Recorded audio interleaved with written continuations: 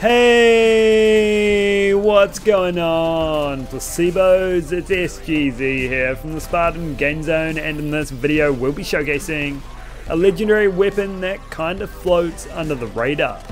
Whether you forgot it was massively buffed or used it afterwards but didn't use it properly, this gun has some serious damage potential for all Vault Hunters. It has a lot of similarities with the Hellwalker, and that's saying something. I'll be letting you know where you can get one, explain what it does, and what you should do to maximize its power. If you enjoyed the video, don't forget to drop a like, subscribe if you don't want to miss the next one, or you could even follow me on Twitter, and let's crack into it. So the gun we are covering today is the Wave, developed by TK Baha himself. We're actually covering three weapons, the Tidal Wave, TK's Heat Wave, and TK's Shockwave, but I thought the Wave sounded cool. Like, you know, the Wave Gang, or the Wave Rave. They all have an increased chance to drop from Dump Truck you fight around here in the droughts, after completing the quest Dump on Dump Truck, which you can get from Ellie, who is an 11 out of 10.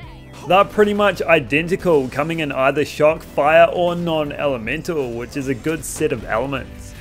The projectile count does differ between the elemental and kinetic variants, with the elemental waves coming with either 6, 8, 9, 10, or 12, and the tidal wave with either 12, 13, 16, 18, 21, or 25.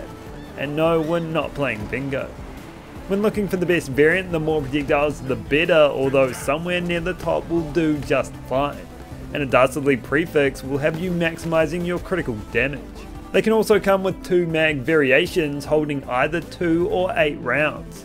And if you want the true double-barreled shotgun experience, you'll go for the 2. These guns used to be among the worst in the game. That was, like most things, before they were buffed. I'm still waiting for mine. Their damage was boosted by 233% while also getting a nice boost to projectile speed, which really helped them out, and now has their damage listed higher than the Hellwalkers, but the difficulty is in squeezing all of that out. They shoot a line of small orbs which break like waves through the air and will bounce off surfaces, giving their projectiles a longer lifespan than most, although the traditional Jacob's ricochet effect has disappeared. The projectile cone is wide, but it can be reduced by aiming, and you'll definitely want to be doing that.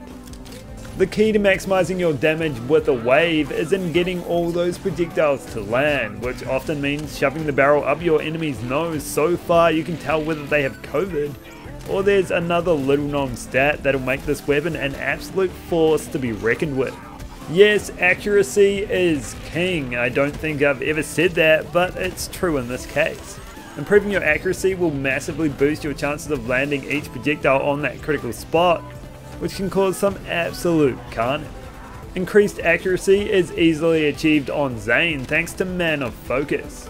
Just spamming that cannon will squeeze your crosshairs so tightly you'll barely be able to see them. On him you'll be firing off some tremendously powerful rounds, blowing holes in the faces of your enemies time after time.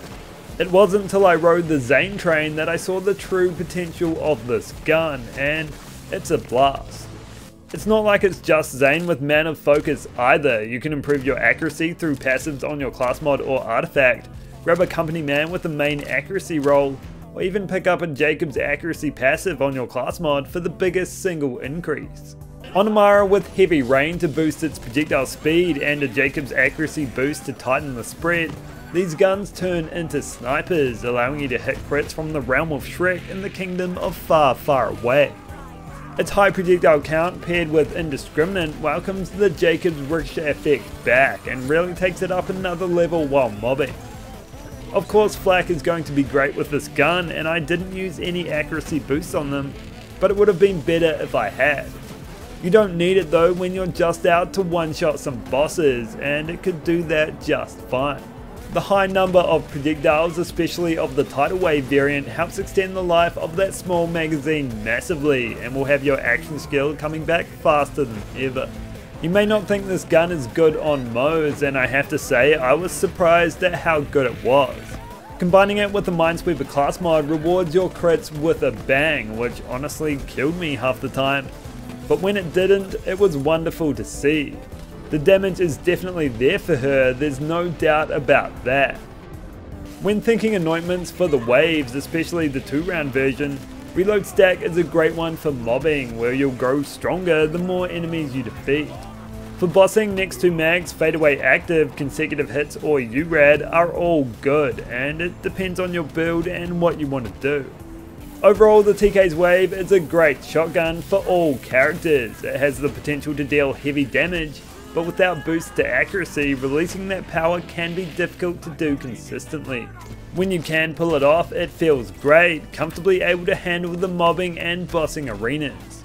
It's a shotgun that'll constantly knock enemies off their feet, which can be a little annoying when you're trying to land those criticals, but that just adds to the fun. So that's all for this video. I hope you enjoyed it, learned about the waves and how to maximize their damage. If you did, consider dropping a like or subscribing, and I'll catch you in the next one.